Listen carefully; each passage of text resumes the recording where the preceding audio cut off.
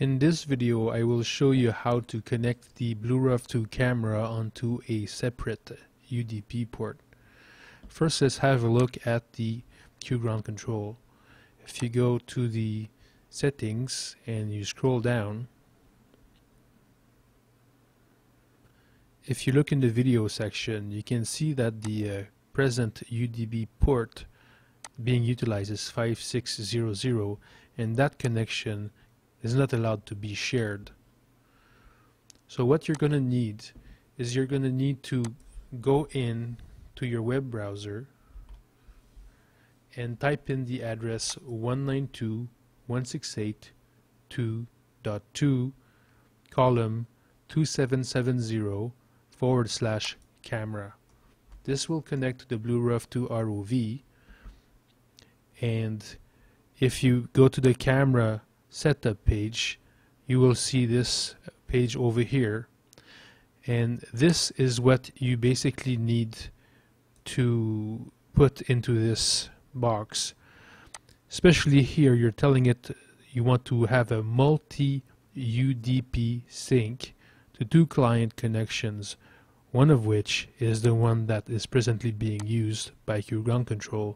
The other one is a new connection that we will connect to. Once you've clicked on Apply GStreamer Options, the next thing you need to do is to download an SDP file. Go to our website deltarov.com in the download section, and then download the BR2 SDP file. This stands for Session Description Protocol. This file is basically a text file. Let's just go and click in Show in Folder, right click, open with Notepad. So SDP file again is Session Description Protocol, and in here we're basically giving the address with the port 2000 for the connection. So this is the same one that we've seen in the camera setting, so it's going to try to connect to that port. Let's just close that file, and now let's right click, open with VLC Media Player, and this connects to the BlueROV2 camera. So let's just start over here Qgroundcontrol and show you that I have two connections at the same time.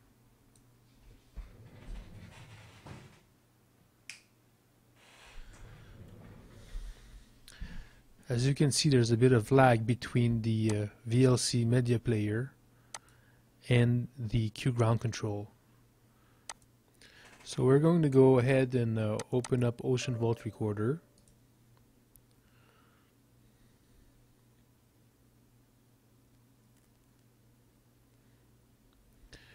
And over here we go to Video In the IP camera section, you click on the Options menu and just simply click on BlueROV2 camera. You can see that right now it's just basically pointing to the SDP file, which is saved in the same folder as the executable. Now just click on Preview,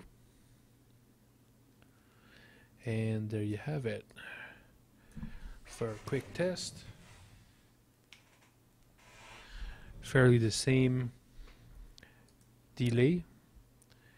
And this basically concludes the video on how to configure the BlueROV2 for dual video display.